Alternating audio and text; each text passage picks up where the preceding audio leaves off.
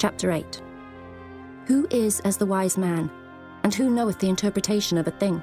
A man's wisdom maketh his face to shine, and the boldness of his face shall be changed. I counsel thee to keep the king's commandment, and that in regard of the oath of God.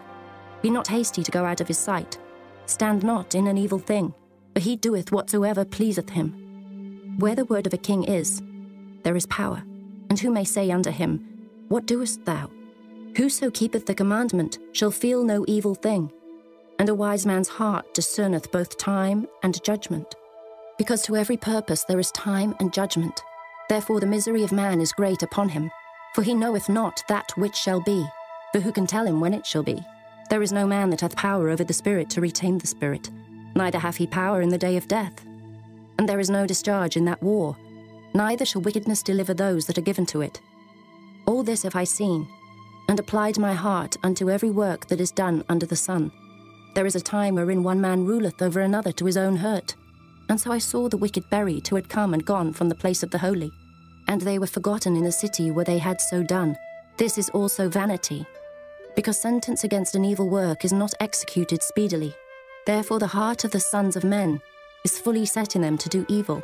Though a sinner do evil 100 times, and his days be prolonged, yet surely I know that it shall be well with them that fear God, which fear before him. But it shall not be well with the wicked, neither shall he prolong his days, which are as a shadow, because he feareth not before God. There is a vanity which is done upon the earth, that there be just men, unto whom it happeneth according to the work of the wicked. Again there be wicked men, to whom it happeneth according to the work of the righteous.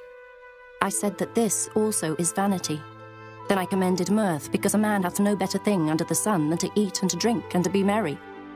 For that shall abide with him of his labour the days of his life, which God giveth him under the sun. When I applied mine heart to know wisdom, and to see the business that is done upon the earth, for also there is that neither day nor night seeth sleep with his eyes. Then I beheld all the work of God, that a man cannot find out the work that is done under the sun. Because though a man labour to seek it out, yet he shall not find it. Yea, further, though a wise man think to know it, yet shall he not be able to find it.